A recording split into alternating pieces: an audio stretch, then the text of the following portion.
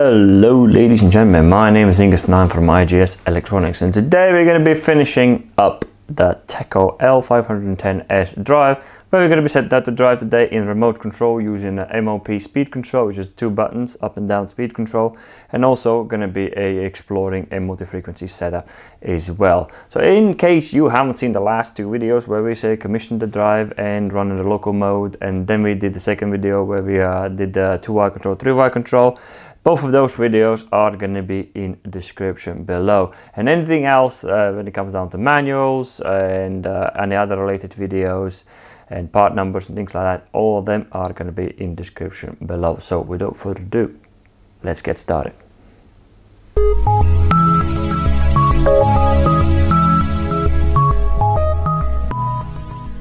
Here we go, ladies and gentlemen. The first station of this video is set up, which is going to be our MOP control, and that will look like that. We're going to have a run forward, run reverse, and we're also going to have 2 buttons, the speed going up and speed going down.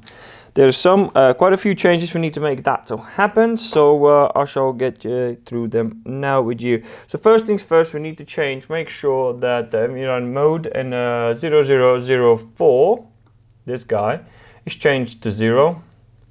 So let's get out of that one.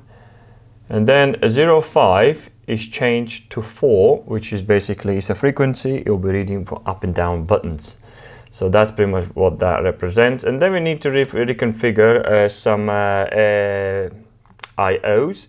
So we need to make sure that S3 and S4, both of them are, one of S3 is an up frequency, accepts up frequency, and S4 is a down frequency. So to do that, so we need to go to, again, for group 3, where our IOs are. And oh, that's not what we wanted to do. So if we go for S2, it's on 8.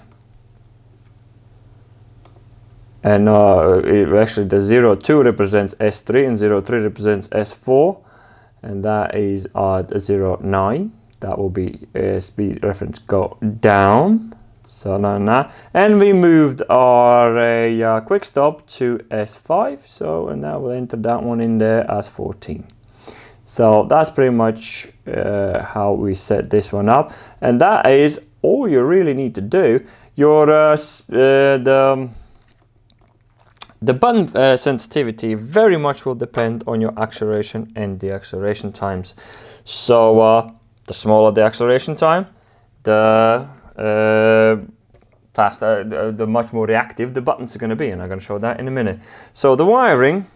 Again, so our source signal, which is 24-volt signal, comes to the back of the first normally open contact, which is our rapid stop signal, goes back to S5, and then it distributes the power to all the other normally open contacts, and then the run forward is S1, run reverse is S2, speed up will be S3, and speed down will be S4. And that's pretty much how that wiring is working. So let me put the cover on. I'll quickly talk you through how that runs, and I'll show you how the sensitivity of the buttons work as well.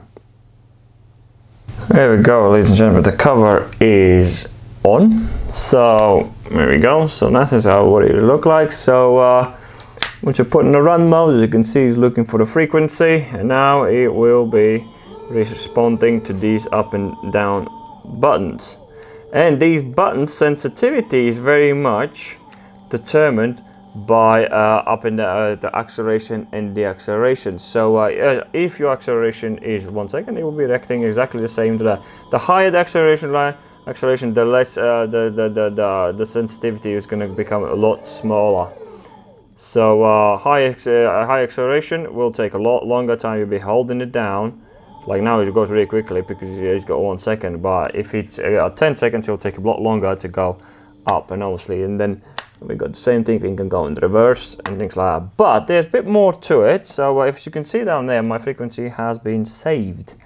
It's been saved because it's been set in a parameter to do so, and that is in a parameter, and that is in a parameter 0307, as you can see down here, up and down frequency modes. So at the moment my frequency is held. So when frequency is held as the inverter stops, and the up and down function is disabled. So basically frequency will stay, and I can't change the speed unless the run signal is on.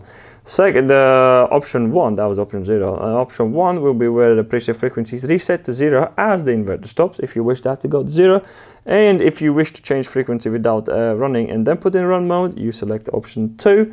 By that, you'll be able to up and down frequency, and then you'll be able to put in the run mode if you wish to. That's for much more precise speed control if you wish to. But the one more thing we're going to check out is this one. This is the up and down frequency band, which is 0306. What does that do?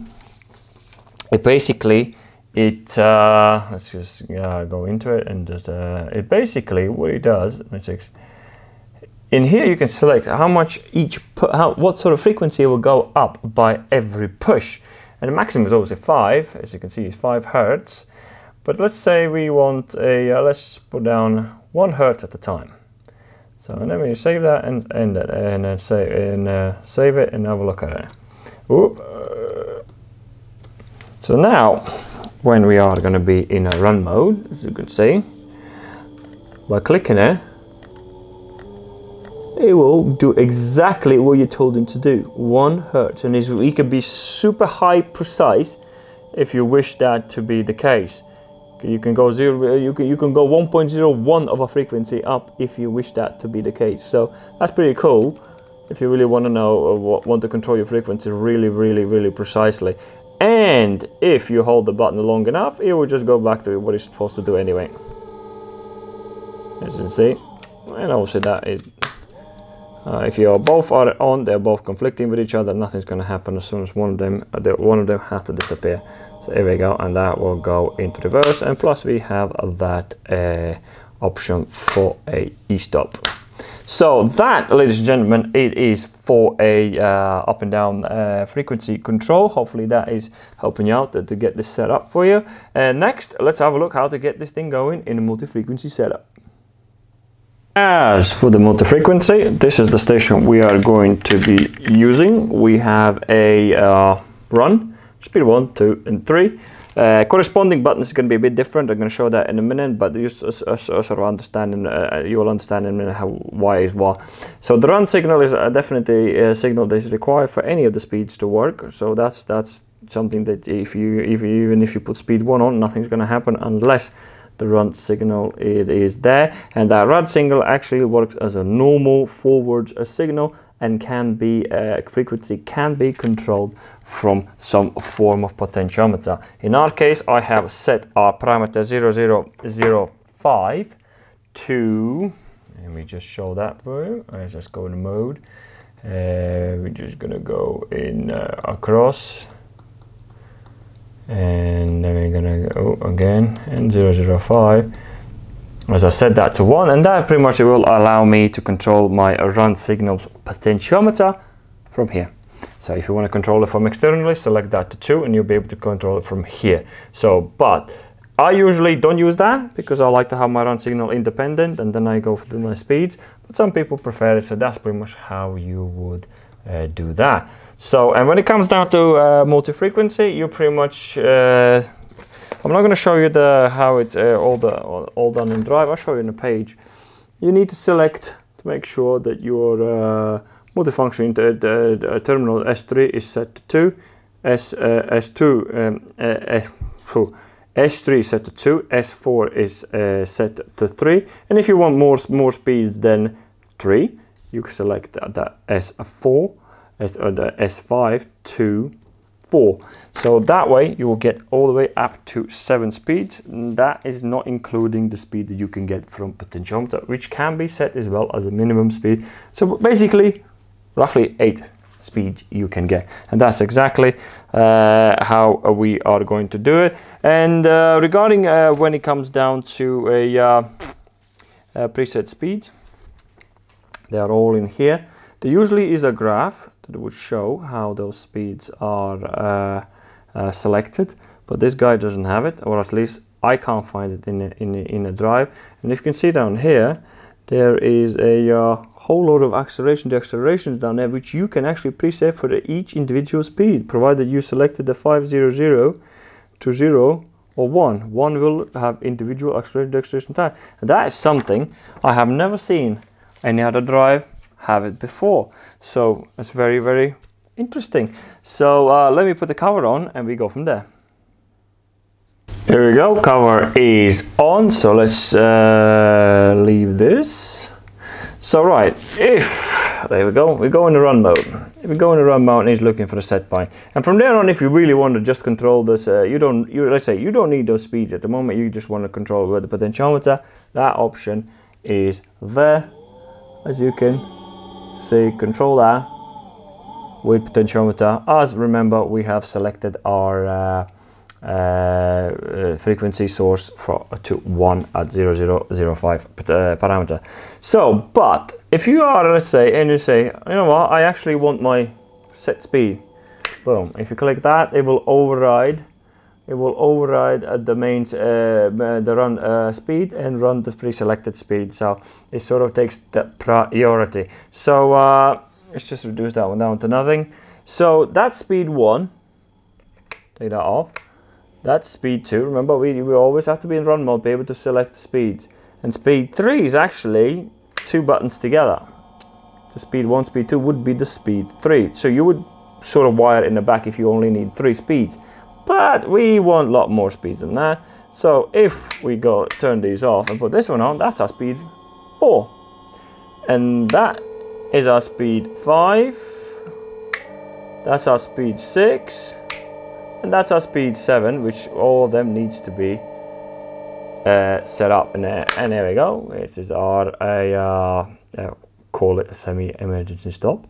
But there we go. And that's how multi-frequency is set up. So that will conclude the drive itself. Of course, there is a lot more in the drive itself, but these are the most common setups that most people use for. So I'm hoping that with this setup it gets you where you want to get and helps you out.